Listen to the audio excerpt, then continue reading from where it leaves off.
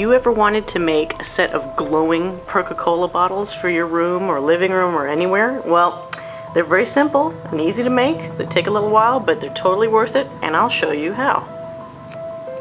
Okay, what I used is Henry Weinhard's orange cream soda, because if you notice, once the bottles are clean, it looks almost exactly like the Perk-A-Cola bottles. And it has a screw-on cap, which is really handy. So, fill up your sink with soapy warm water, put your bottles in, and basically just leave them in. I would suggest do this before you go to bed. Just leave them in the soapy water overnight. Now, I noticed some other people online on their videos using the Jones bottles for their Perk-A-Colas, and I could see why, because, you know, if you look at these, they have the perfect shape. What I don't like about them, though, is that if you look at the bottle tops, they look just way too modern and huge for a Perk-A-Cola drink. So what I'm doing here, and you don't have to do, because you could just use food coloring, is I'm just going to use, let's see, berry lemonade for the quick revive.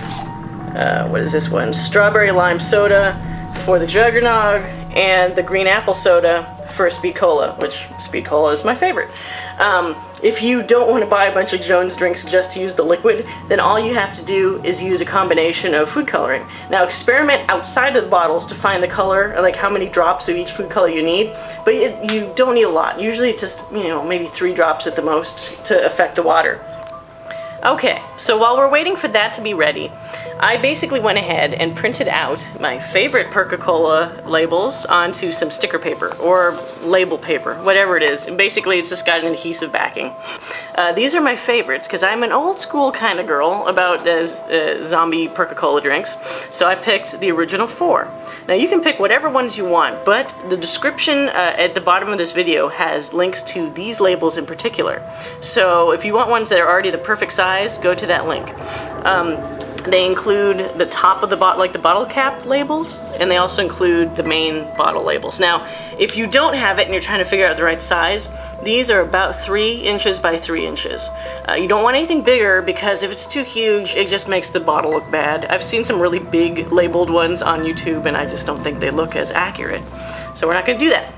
Now, it's a pain in the ass to cut these out perfectly round, but the more precise you are, the more the final result will look good.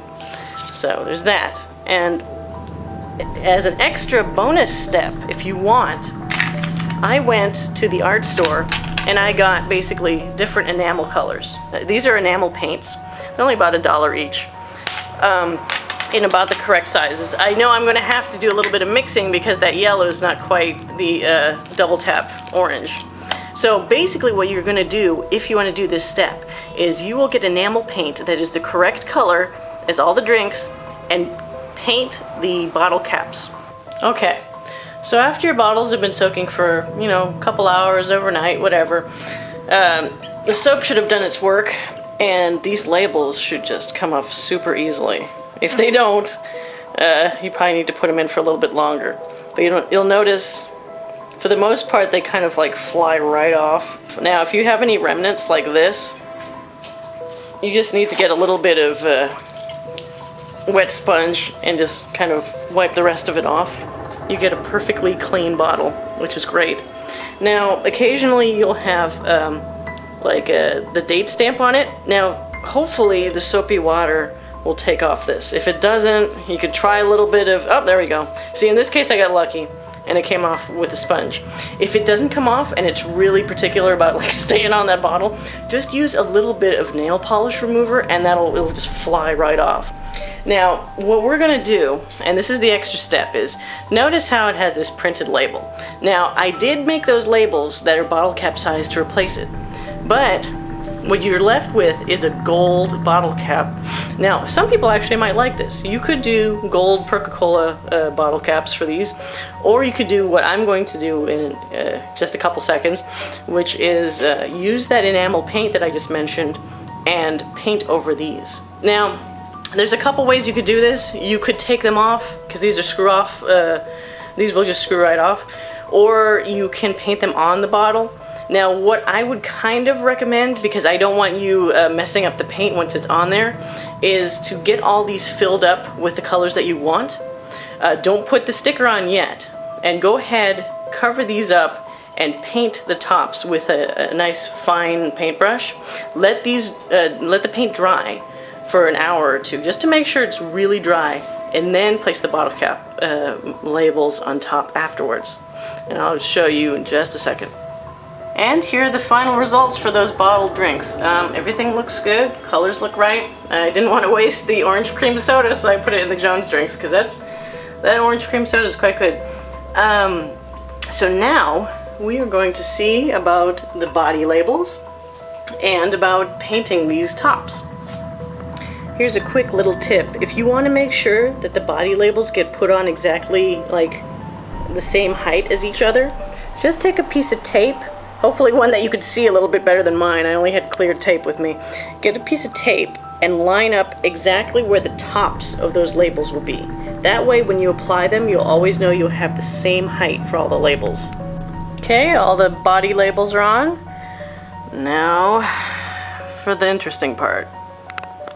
Okay, and after a bit of mixing and a bit of mess, we got the colored bottle caps. Now see what a big difference this makes, as opposed to just having those black Jones bottle caps? I think this will be a big improvement. So, after these dry, we are going to put on the small bottle cap stickers, and then we'll be just about done.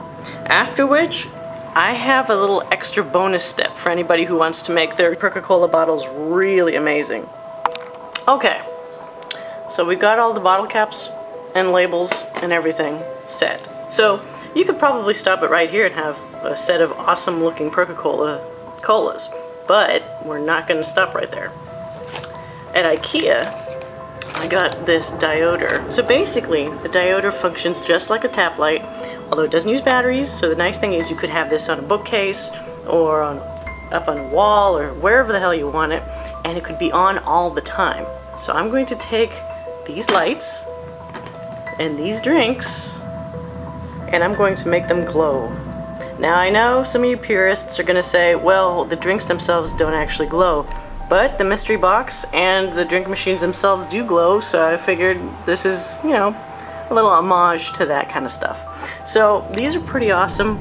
They will always glow because they have a light switch, and basically you can put these wherever you want. Now, to be safe, since they're the exact diameter as like the bottom of the bottles, you probably want to add something sticky, maybe some double stick tape or even super glue if you want this to be permanent, and affix the bottom of the lights to the bottom of the bottle, just to make sure they don't fall around all over the place, especially if you live in any area that has earthquakes or any kind of shaking, just to be safe.